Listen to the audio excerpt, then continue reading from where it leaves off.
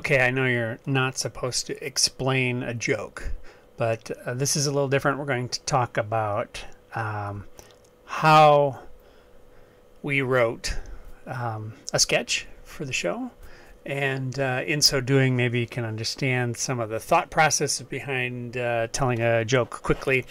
And this is from Transylvania Television.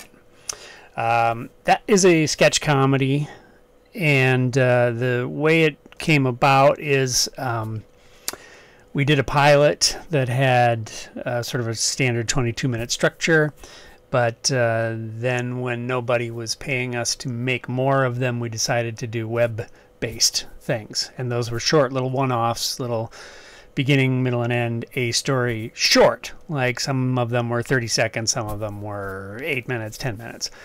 So it developed into a sketch show in which there would be an A story, no B story, just here it is, here's all the A, finish it up, on to the next thing. So like a lot of situation comedies, it has a stock set of characters, but like sketch shows, there's a thing that happens and then it's done. And you're on to the next thing. The situation goes as long as it needs to. So those 30-second ideas, fine. 60-second ideas, 8-minute, 12-minute ideas, those all fit in the scheme of things, but not necessarily the strongest way to go. That format came about out of necessity. So we had built up this body of work, lots of different individual sketches that weren't necessarily connected in any way, but they could be thematically connected, so you could combine them into an episode and have them kind of feel vaguely related, mainly just out of happenstance, since we're always writing about kind of the same sort of concerns anyway, the kind of geek mentality concerns. So let's take one of these as an example, and that's Space Paranoids.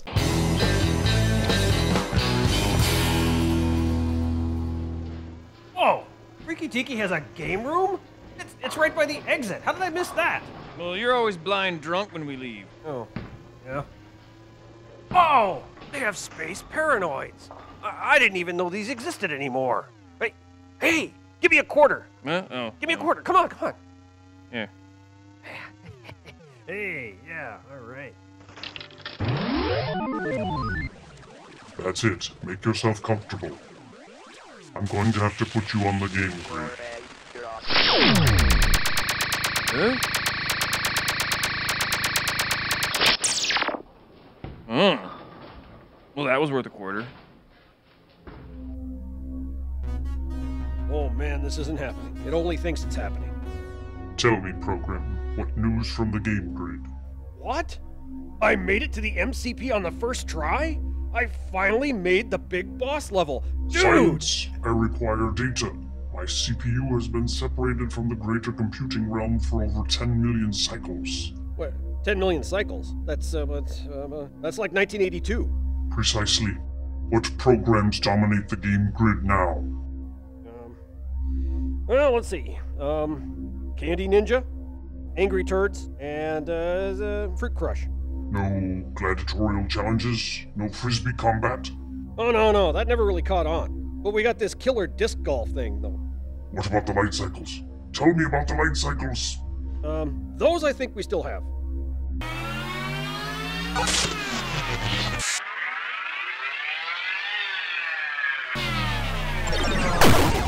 All right then, what's it gonna be? The highlight thing with the circles and the falling? Whoa! Oh, man. Oh, I think he committed digital seppuku. Huh. Oh. Nope.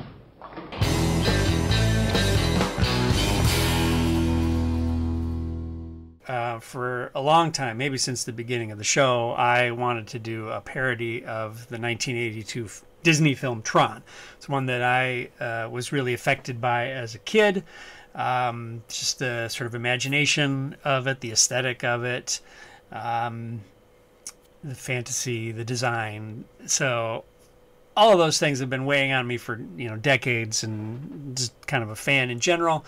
And given that our show is about retro things, It seemed a logical thing to do. And the fact that I didn't necessarily have a big idea, something where it could be a 20, I mean, you really couldn't get 22 minutes out of this joke. So it was much more about sample, in and out, off you go. And it's really just an excuse to kind of shoot something that looks like it. So for it, the obvious thing would be to take one of the characters and get them sucked into the game. So what do we need to do to get that? What we have is it's a situational sketch. It's a parody. So for parody, you might look at making a list of all of the things that are essential about that thing that you're making fun of. And remember, making fun of something is one thing. Loving something and making fun of it is another. I point to something like Mel Brooks with Young Frankenstein. He had and needed a love of that to be able to sustain a joke for as long as that film runs. So my list might be, I wanted to do the aesthetic, so that meant some kind of blue screen, green screen phenomenon where we're adding the glows and things like that. So that's easy. That's the look. Can't much make a joke about that. The outfits, it would be impractical to put the puppets into track suits. So that was never going to be part of it, but I had a helmet that was too small, so it would work for one of the bigger characters. So that's easy. Maybe you can't make a joke about it, but there you've got part of your aesthetic built in. Light cycles, to me, is like quintessential Tron stuff. Throwing that frisbee thing is quintessential Tron stuff. You need to see somebody get sucked into the computer, and maybe they go up against the big super boss guy at the end, the MCP. Master Control Program, for those who new to the process here. So a typical sketch like this is going to be 3 beats. It's going to be a setup, the conflict, and then the payoff or punchline. So for ours, the setup is Furry getting sucked into the machine. Pretty straightforward. We might need to know a little bit more about how that occurs, where it's happening, why is he near a machine that's sucking him in, stuff like that. So we'll take care of that. The conflict, I decided that since the premise of the Tron sequel was that grid environment grew up independently of the internet, which I think is a great way to ignore everything that's happened since the internet existed, which for Tron fans, that's like a really good, it's a positive thing. So the MCP, that Master Control Program, would be really out of touch. He'd want to know what's going on in the world because he's got no email, he's got no internet. You can make a joke about email there. And then the payoff is that he's probably not very happy about the way things went because they don't look anything like his aesthetic anymore. And it's old guy joke. I don't love it. If the world didn't turn out looking like Tron, I'm less excited about it. So okay. So the setup is you usually start our characters from a status quo. They work at a television station, so you've got all of the things involved with that. So it could have been something that happened at the station. They could be running Tron or something. But they also have a bar that they go to, a tiki bar in the neighborhood called the Freaky Tiki. And so for this one, we decided, okay, there's a game room. How come I didn't see it? Well, there's a joke there. Where are we? Freaky Tiki. How come you haven't seen this before? Maybe we can make a joke about that. It's right by the exit. How did I miss that? Well, you're always blind drunk when we leave. Oh. Which characters we choose is going to be an essential part of this. What's the dynamic between those characters? Who do you pair? And some of that is, who's the operator of those puppets, who's available to do that sketch. But for me, it's usually like, who are my favorites, or what is the joke best served by who would best say that joke. And if you look at sitcoms, you can see that happening. Like, here are these little throwaway jokes. It's a big ensemble cast, and everybody's sitting in the room, and there's somebody on the couch, and they only have one line in the scene, but it's the line that's best said by that character. So it's a pretty typical shortcut for writing these things. And then in the setup, there has to be something that sort of changes and throws us into the conflict.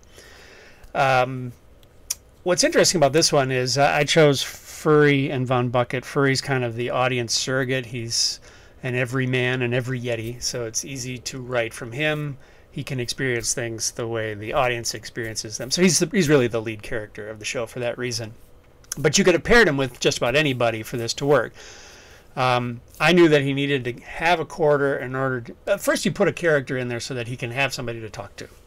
It could be Furry by himself monologuing, but it's just funnier to have somebody to play off of. It could have been anybody who had a quarter to put into that machine. Technically, Von Bucket probably... somebody would have caught me on this if this had gone into the writer's room. Von Bucket never has any money. He's always trying to scheme to get money.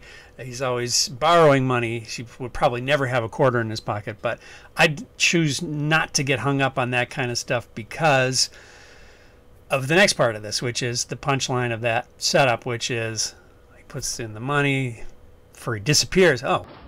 Well, that was worth a quarter. That could have been delivered by anybody. LeShock would certainly have had a field day with that, the vampire who's in charge of the station, but he doesn't go to the Freaky Tiki for any reason.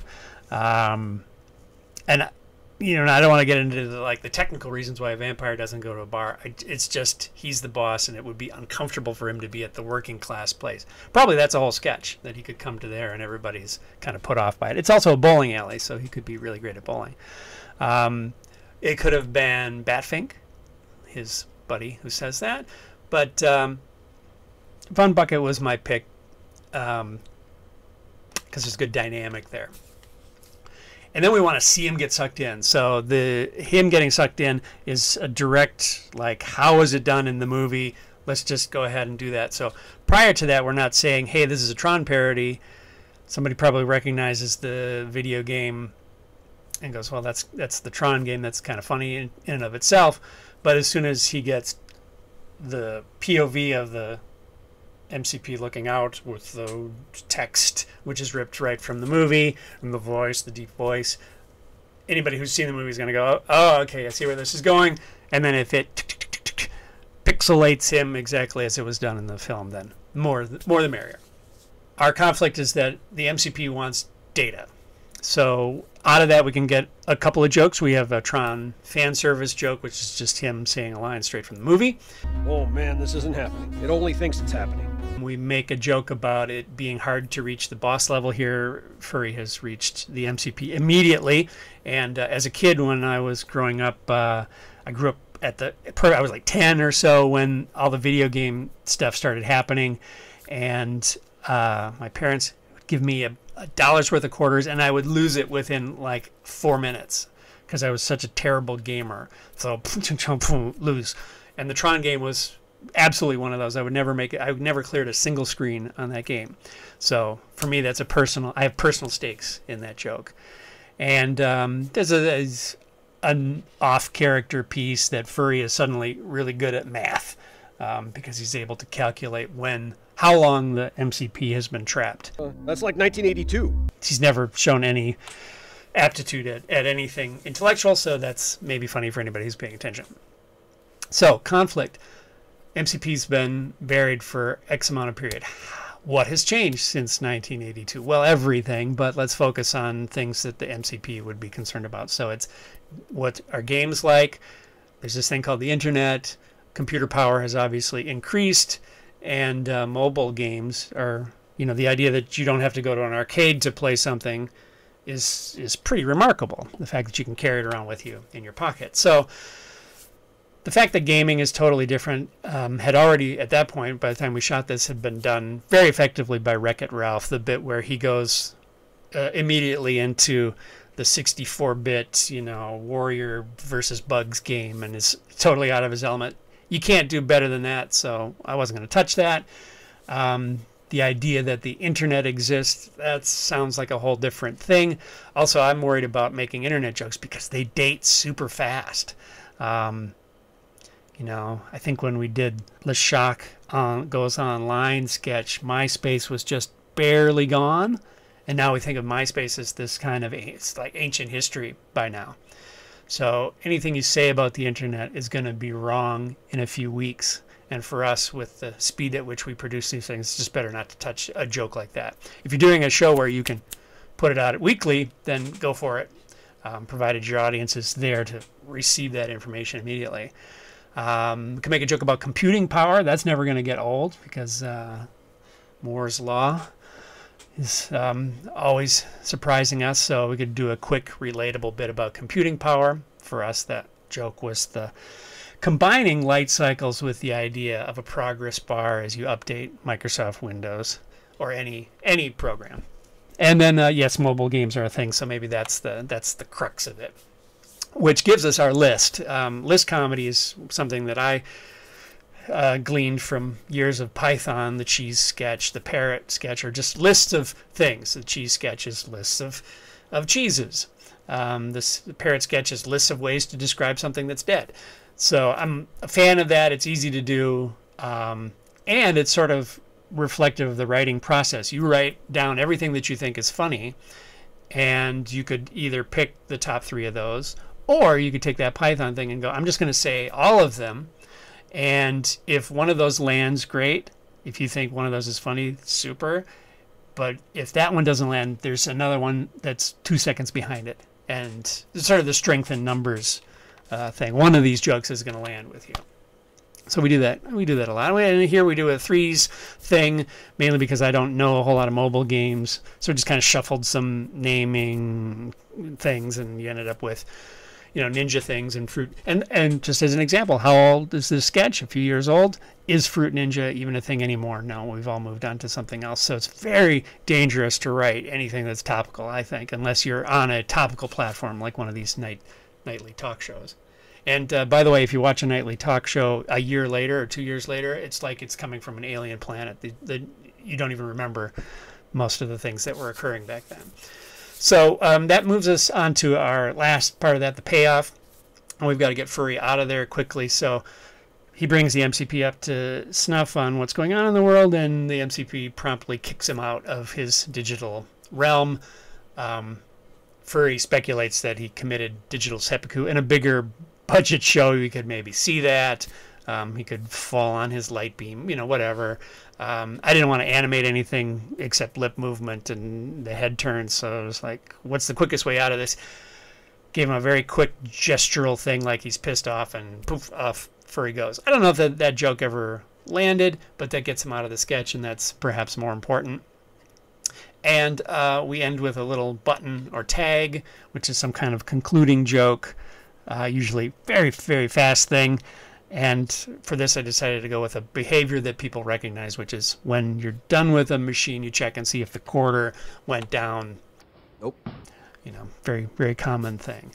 So maybe somebody will recognize that from their own experience and react accordingly. So basically with our show, we have 3 possible things we could do. We can milk comedy from the situation. For example, somebody going into a TRON thing is an interesting enough situation. It probably doesn't matter who that was assigned to. Anybody who was there could have gotten sucked into it. It would have been just as funny. It's not dependent on it being Furry necessarily for that sketch to work. It could be comedy that is from the characters being themselves. So character versus character. We've done plenty of that sort of stuff, and if the characters are well written, those things sort of generate themselves naturally. And then the third of those is where you get a blend of those situations. It's how does this specific character deal with that situation. So hopefully it didn't spoil the sketch in the process of analyzing how we did it and what it's made up of. You could do this with any of a number of the sketches from our show, but singled out this one as an example because it's got elements of parody. It's got quick in and out structure, and is sort of character revealing, we'll say, and certainly revealing of the people who made it. Now really getting up there in years and still obsessed with the 80s.